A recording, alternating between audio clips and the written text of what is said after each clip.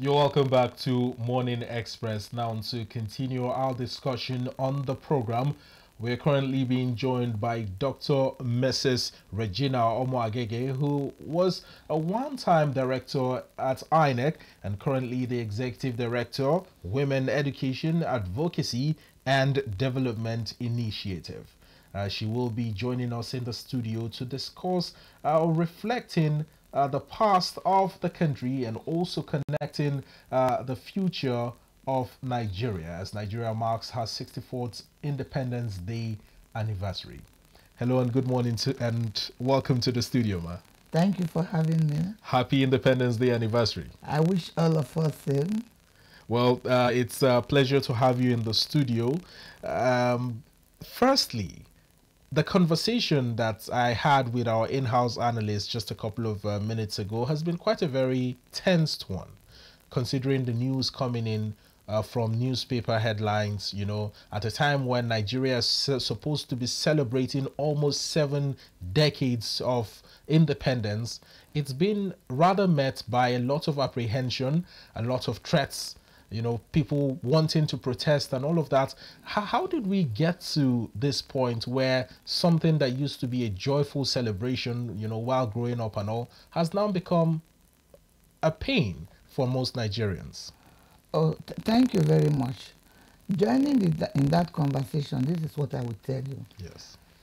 The world is changing. Yes. Okay, maybe you know that I'm a pastor.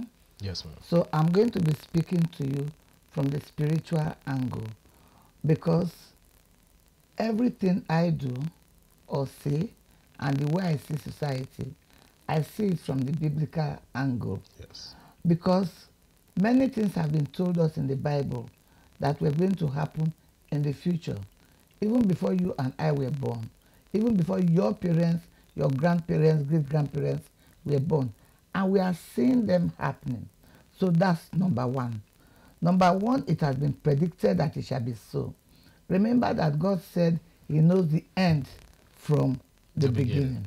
So, having that in mind, human beings are evolving in different forms.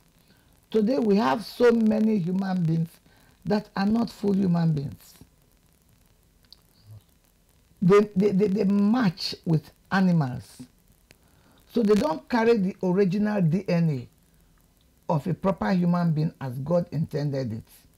Because after creating man, God said he regretted creating man, because the heart of man is desperately wicked. You can imagine a man sleeping with a beast. What do you expect the product to be? You can imagine a man mixing with a beast. What do you expect the product to be? You can imagine a country as rich and endowed as Nigeria looking up to Western countries who say that everything God says is good is bad. What do you expect the result to be? Chaos. It kills. People get frustrated. People say things they are not supposed to say because they are not seeing the positive side of Nigeria. They are refusing to be nationalists. They prefer to belong to the negative. And mind you, Nigeria is a rumor society. Nigeria is a society where people don't find out things. Nigeria is a society where you just say something and it flies. People don't care to find out what the truth is.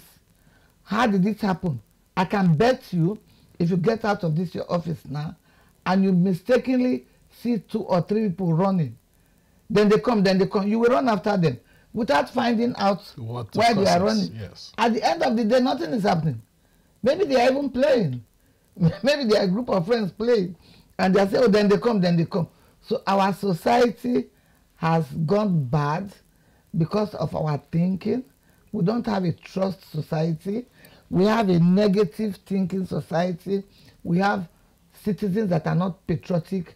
We also have, in quotes, some bad leaders. So that is that for now. Well, you have lived for quite some time to have experienced what many people believe was the glory days of Nigeria. Yeah. Now, reflecting on this particular past glory days, Yeah. how would you say a lot of things have changed from then to now, back when things were good? Okay, I'm a very proud Nigerian. I benefited a lot from Nigeria. Nigeria trained me. I tell people every time that I am 100% made in Nigeria because I schooled in Nigeria, and by the grace of God, I don't think there is any country I can go and I will not be able to meet up with any standard because I was properly trained by my country and I was a good citizen. And if I want to take you down memory lane a little, and I want to digress a little. Okay. In those days when we were in school, we didn't pay school fees. We ate free food. Most of the food they gave us in school were better than the food we ate in our parents' home. And then suddenly, students will go on strike. They will start destroying government properties. How do you see that? Does it sound fair? A government that is training you, giving you everything free of charge. Why won't you express yourself by going on peaceful demonstration? You keep destroying government properties, then they have to build that property again. Which costs money. Which costs money. Then, of course, the money reduces. So they don't have much for you again. I want to believe that is why school fees was introduced. Because in our days, we didn't pay fees. They even gave us bursaries. They gave us money. We enjoyed ourselves. We ate. In fact, you go to the dining hall to eat, there is pepperless, there is food without pepper, and there's food with pepper, there's vegetable, there's a variety. Our popular dishes were all on ground for us. But we were obedient students. Remember our generation, that we are the boomers. We are the boomers. Yes. And we are different from the millennial. We are different from the Gen Zs. Yes. Today there is a culture. There is a thinking culture. And the churches have not helped either by wanting to teach you that you could be rich without working. You see pastors going on the pulpit to preach heresy to people to hear, and people today, they adore their pastors. They see them as God. So there's complete breakdown of law and order. But where do you think we got it wrong? Because you experienced Nigeria in its beautiful glory. Yes. And now the country isn't really much to write home about, especially if you talk about the issue of insecurity, education. I mean, in the news this morning, ASU was threatening to go on another strike. NLC is always on the neck of the federal government for one thing or the other. Why did we miss it? How did we become so problematic as a nation? Okay, I will start by telling you that my country, Nigeria, is not messed up. My country, Nigeria, is a good country. We have citizens that have messed themselves up by importing negative ideas and trying to want to implement it in our society. I am not part of ASU, but I believe that any organization, if you have demands and you are agitating for them and they are not met, you should go on strike. But a constant strike by ASU does not make it right. Why will ASU always go on strike? They can negotiate. It is the height of tertiary learning institution. Yes. And they should lead us by example and not going on consistent strike. I mean, they have a right to their demands, and I believe that government should take care of them. But this consistent strike, I don't support it. I don't support it. Yes. I don't support it because they equally have children, and giving them this kind of setback is not what we are looking for. We're talking about insecurity. Where is secured in the world? The whole world is suffering insecurity. Tell me, if you can tell me of a country that does not have security problems, then I can continue with that, with the conversation with you in that line. But I know, I read so much, and I listen to news, and I know that the whole world is in turmoil. And based on my biblical background and understanding, I know the turmoil has just started. Yes. So the insecurity is everywhere. Is it America you want to say they don't have insecurity? Because that has been your standard. Because they do this for their citizens, they do this for their citizens. Have you been to America? People sleep on the streets. Homeless people everywhere. Homeless people everywhere. So the country is in a tumor. The whole world is in a tumor. There is no country that is free from these vices. It is either one form of vice or the other. Just you don't like the one happening in your country. Yes. Yes, because it is your country. You love your country. You don't want it to happen to your country. But by the time you go to these other countries that you look at as a standard, oh my God, you at times I don't want to visit them. Due to the vices that are The inherent vices are there. too many. Too many. Show me one country, mention one country that does not have security challenges. So if you can tell me, then I join your discussion with you. I mean, in that perspective. certainly there are countries of the world everywhere with security challenges. All over. However, in the case of Nigeria particularly, what most people are concerned about is the rather slow pace of the government alongside security agencies in curtailing these insurgencies, especially the Boko Haram insurgency in the northwest, in the northeastern part of the country, the banditry and kidnapping in the northwest.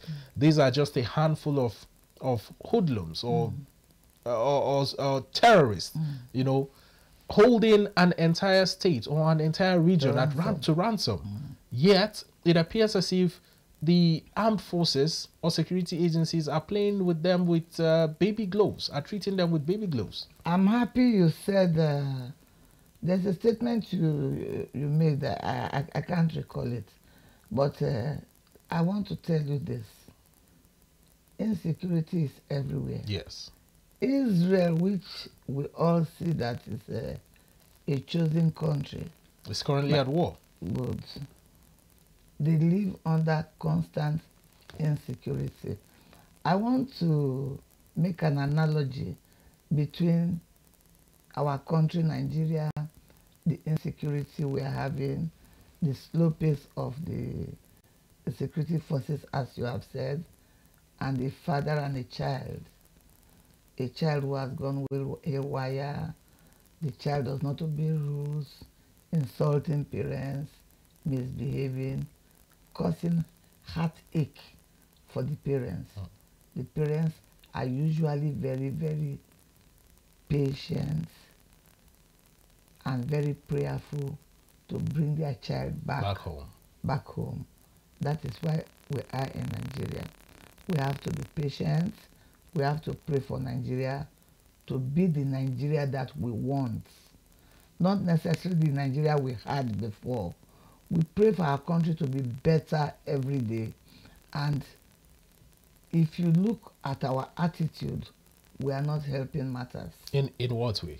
So many ways. I'll tell you. Okay. One, we left agriculture.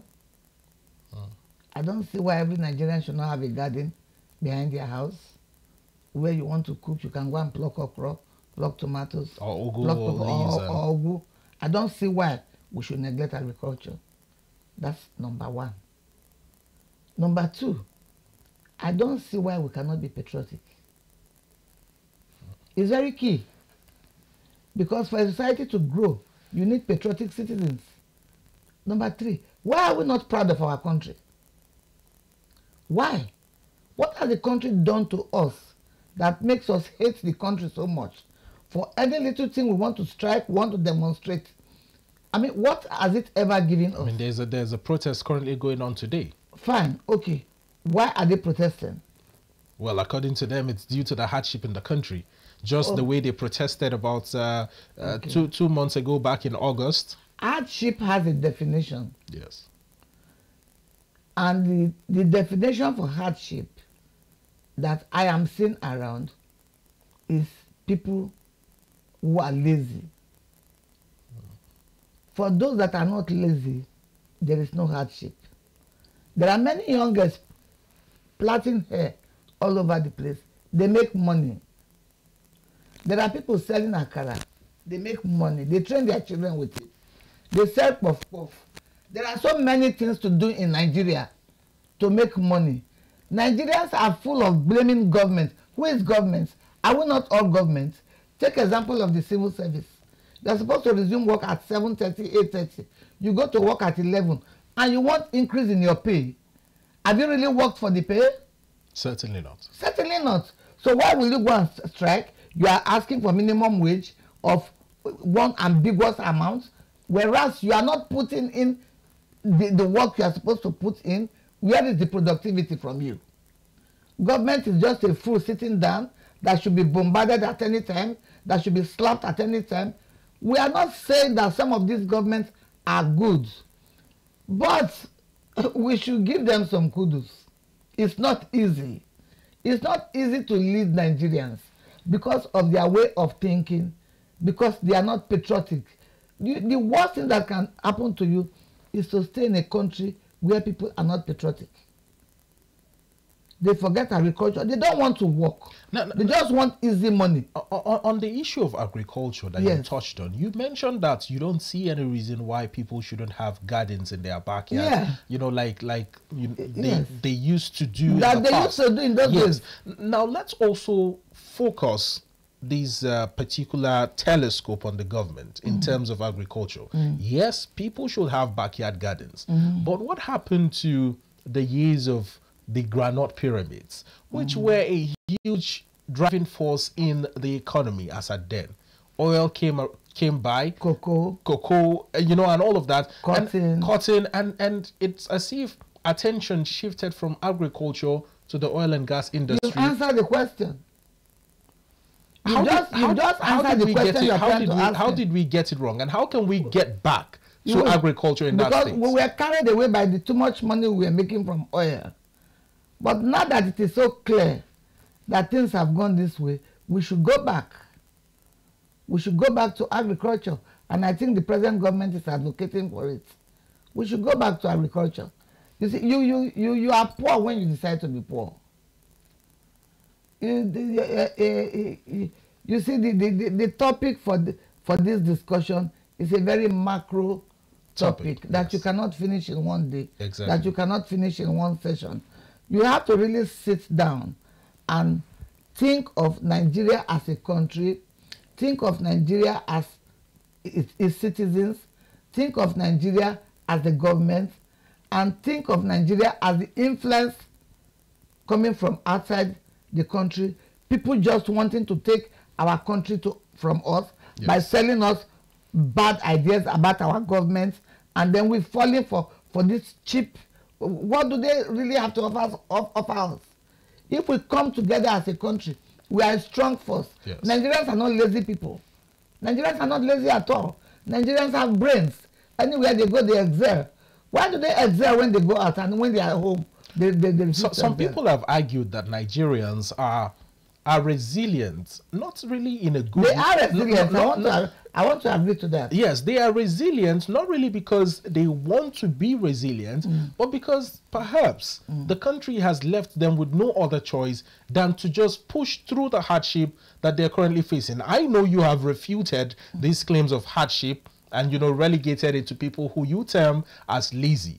But how do we ensure that the resilience of Nigerians is complemented by some sort of soft life offered them by the government?